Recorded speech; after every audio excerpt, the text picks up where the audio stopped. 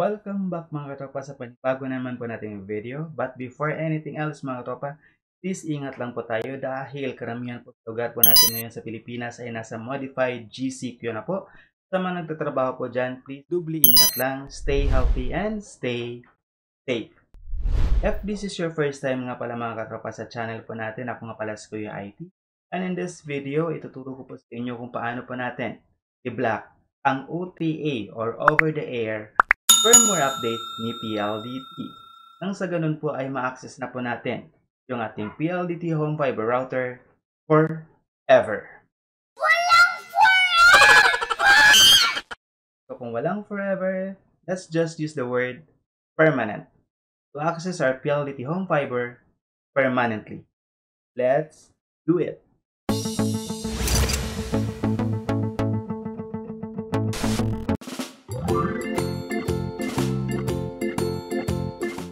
Ang una po natin gawin mga katropa, open po tayo ng browser. Chrome po yung gamit ko sa ngayon. Sa web address bar, type po tayo ng 192.168.1.1/fh. Hit enter. Pag may ganitong error, click lang po itong advance, proceed to unsafe.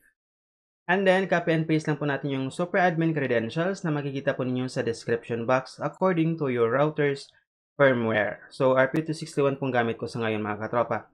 So, paste and click login. Punta po tayo sa debug switch. And then sa web admin switch, select lang po natin yung enable and click apply. Yan. So, log out po tayo.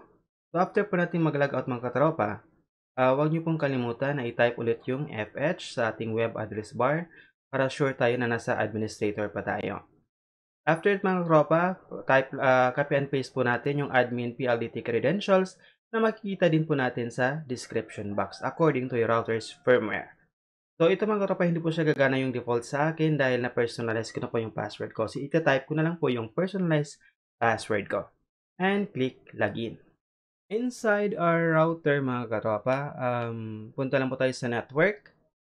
Pagkatapos sa LAN settings or sa remote management, sa ECS server yan. By default mga katropa, naka-enable po to. So, ang gagawin po natin, although naka-disable po yan, nakikita nyo sa ngayon sa screen, i-disable na po yan. Pero by default, enable po yan. Ang gagawin po natin, select po natin yung radio button na disable and click po natin yung dalawang apply. Yan. Para sure po tayo. So after that mga katropa, punta po tayo sa security. And then sa 1ACL settings. So by default, enable po yan lahat. Pero hayaan nyo yung naka-enable itong 1ACL enable. Ang importante dito po tayo sa access control list. Dito sa dalawang secure IP addresses. So, ang gagawin po natin, naka-enable po to by default. So, ang gagawin po natin ay check po natin yung radio button and then sa drop-down menu, select disable and click apply. So, para mag-disable po siya. Yan. So, try po natin enable muna yan. Itong second IP address, secure IP address. So, check and then drop-down menu, select disable and click apply. So, para disable na po yung dalawa. So, dapat naka-disable po yung state ng dalawang secure IP addresses po natin. Para hindi na po tayo ma-check ni PLDT or ma-update yung ating firmware. So, the last thing we should do is itong sa remote control. So, disable po natin to and click apply. At yun na po yun mga katropa. If nagustuhan po niyo yung video natin, click na lang ng like, ng subscribe at ng notification bell para lagi po kayong updated sa susunod pa po nating mga videos. So, hanggang dito na lang. Until next time, as always, keep on learning.